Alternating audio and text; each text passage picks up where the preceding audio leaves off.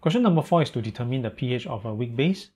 So again, let's try to do by the ice table method, and then eventually we want to switch over to the formula method, because the ice table for a weak base, which is a monobasic, again very standard, Kb value is will always look the same, the approximation is always the same, then therefore the conclusion is always the same. You always end up with the same thing. So let us just do this a few times, then when we realize that, hey, very repetitive, you're getting sick of it, and then naturally we will be able to switch over, no problem.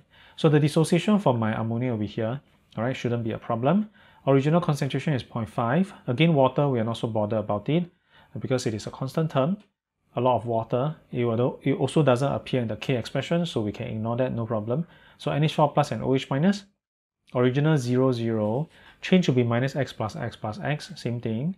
Equilibrium 0.5 minus x, x, x. Again, it is the same thing. You can do the approximation here. 0.5 minus x is roughly equals to 0.5. If you don't want to do the approximation here, we can always wait until we encounter quadratic equation. Then it becomes a trigger. Okay, time for me to do approximation. We can do that as well, no problem. So Kb is same thing. Concentration of the product divided by the reactant, which is x squared divided by 0.5 minus x. You notice K is known, or we can determine K, no problem. And this is a quadratic equation. Therefore, this will be a trigger. Okay, time for me to do approximation, because in syllabus, I don't need to solve quadratic equation. I have to do approximation. So the approximation is the same thing. 0.5 minus x is just roughly equals to 0.5, because this is a weak base, K is small, degree of dissociation is small, so therefore x is small. Big number minus this tiny number will just be roughly equals to that big number. So this is approximately equals to 0.5, and therefore when we do the rearrangement, my OH minus concentration is just the square root of Kb times the base concentration. So it turns out, again, to be exactly the same as this. What we just want to appreciate again is the formula method, it is not a separate method. It is still ice table with approximation. It is like the conclusion. That means we skip the first few steps. This is the outcome that we will have, because for any monoprotic base dissociation, the approximation and the ice table will always turn out to be the same. So therefore the conclusion that we will have will also turn out to be the same. OH minus concentration is the square root of Kb times weak base concentration. Very, very simple if we are comfortable with the approximation. So again, usually my Kb will be sufficiently small. So therefore we can use the approximation and we can use the formula. Quite safely we can do that. Again, even if you are given a big Kb, there's no other way. We will still have to do this approximation. We will have to take the bigger error, because otherwise I will be dealing with a quadratic equation, which I'm not required to solve for that. So that's the catch that we have. If it is quadratic, we always try to do approximation, regardless of whether the error is big or small. We just have to take the error. Okay? So eventually we will switch to the formula method. We want to determine Kb, but Kb is not given if I look at the information in the question, but no problem. I know that I can always get this from the Ka of the partner.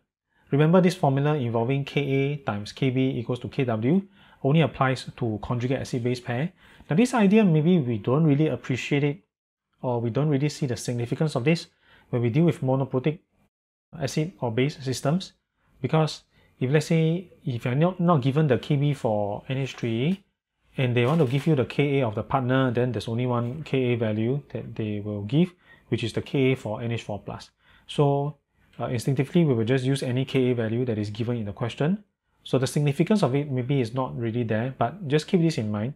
When we deal with diprotic species, we will be able to appreciate why there's an emphasis that Ka times Kb equals to Kw only applies to conjugate acid-base pair. Because for normal questions, this even if you don't remember this is for conjugate acid-base pair, it doesn't really give us that much of a problem.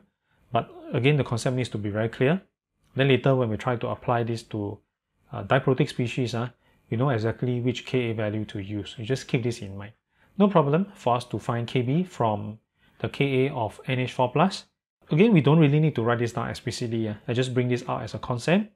When we do the calculation, OH minus is the square root of Kb times 0.5. Then we look at the search for Kb in the question. We know that it is not there. Then automatically we will be able to switch to, okay, Kb is just Kw divided by Ka. Then we have this here. Then we will just continue from here, right? I'll just sub in Kw is 10 to the power of minus 14. Ka is this given value, and then the concentration for ammonia is given. Then I can just press calculator one time. I can find my OH minus concentration, 3 times 10 to the power of minus 3. I can find my POH, and then I can find my pH. Very, very simple. If you do by the formula method, it's actually fairly simple. If you don't give me the Kb for this guy, then you're obliged, the question is obliged to give me the Ka of the partner. I just do just one more step, use Kw divided by Ka to find my Kb. I still can do the calculation largely in one shot. I can find OH minus, then typically how do I find the pH is, I find POH minus log OH minus concentration, then after that I find pH, which is 14 minus POH.